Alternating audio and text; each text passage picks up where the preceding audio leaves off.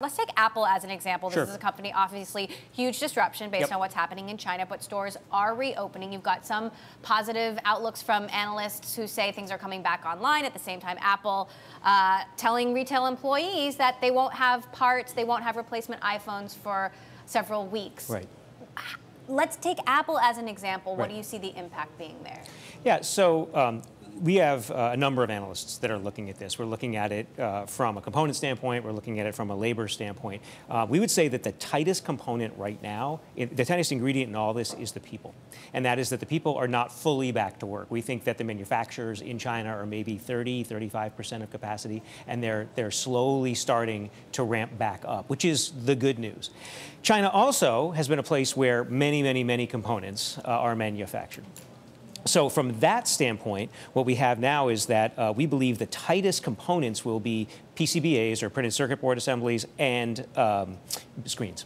And so that would fit with the story that we saw today, that, you know, if you're having trouble with replacement parts, what's one of the biggest parts? It's not really your memory or your processor, it's processor that fails. It's you drop your phone and you break the screen, and you need a new panel. So that idea that displays and screens are already starting to show up in short supply absolutely fits that story. And I think that's what we're going to see, is we're going to see this is just sort of everything is generally tightening as we get deeper and deeper and deeper into this. So we've heard tech conferences are being canceled. You guys just canceled a 1,000-person conference that was supposed to happen today. Today, it was supposed to happen today down in Santa Clara. You know, there's all of this loss of productivity, employees working from home, employees maybe not working at all. How do you even begin to assess the impact of that on the technology industry? Yeah, so what we're focused on is, you know, the thing, we are living in this marvelous time where we've seen that, you know, GDP and tech, you know, tech has been, the rate of tech growth has been over 2x that of GDP. And just for perspective, back in 1999, we were shipping, you know, dog food bags and, you know, to pets.com and all the sock puppet and all that. It was about 1.6x.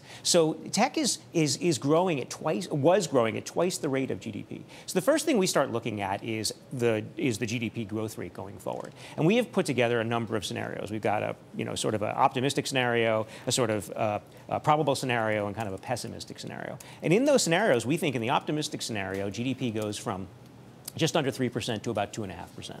In the probable scenario, it goes to about 2%, and in the pessimistic scenario, it goes to about 1.4%. That's global GDP.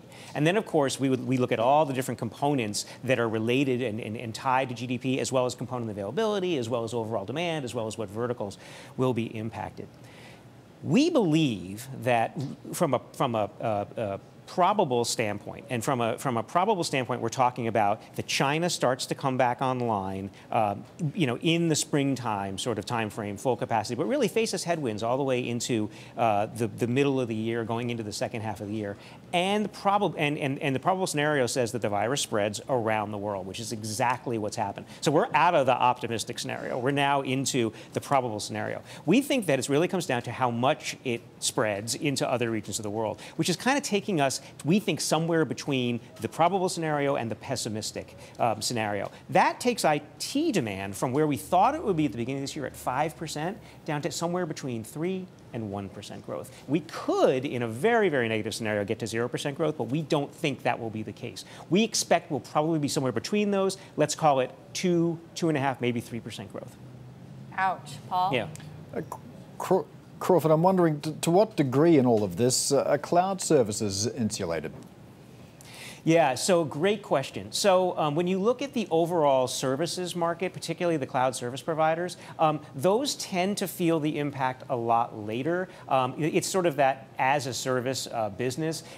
We think that the biggest, so the direct answer to your question is not nearly as much as the people that are making the tangible goods. The people that are making, it's just a lot easier to say, you know what, I'll put off my PC buying, I'll put off my mobile phone buying, I'll put off even my infrastructure buying. But the actual people that are selling at the top of the stack as a service applications or cloud services, those folks, again, in this marvelous time where technology is, you know, eating the world, companies, if they're going to be in business, they're using a cloud service provider. And that means that they're likely not to back away as much from those cloud service providers.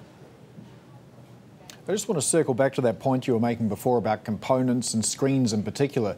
Been a couple of nasty shocks to the supply chain now in the past couple of years. First, the trade war, now this. I'm wondering if the lesson here is, well, maybe warehousing, not such a bad thing.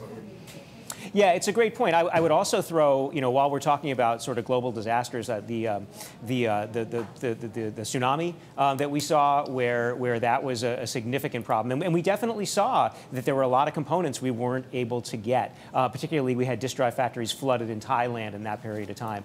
And I think that there are sort of two lessons here. One is that there's probably a little bit more slack in the supply chain than we thought, and I think that that's one of the reasons why we're not seeing component availability yet.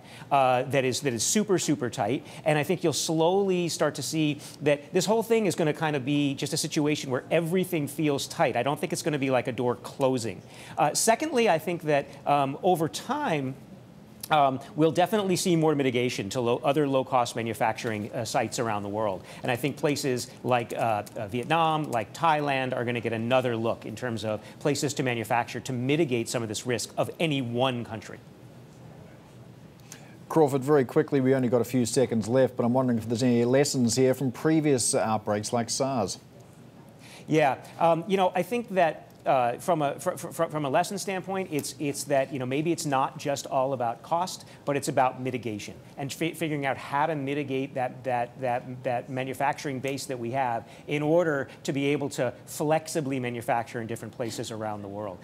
This is going to be hard. There's going to be some bumps in the road, but we will get through it. And we do believe we will see reduced, but we will see IT demand this year.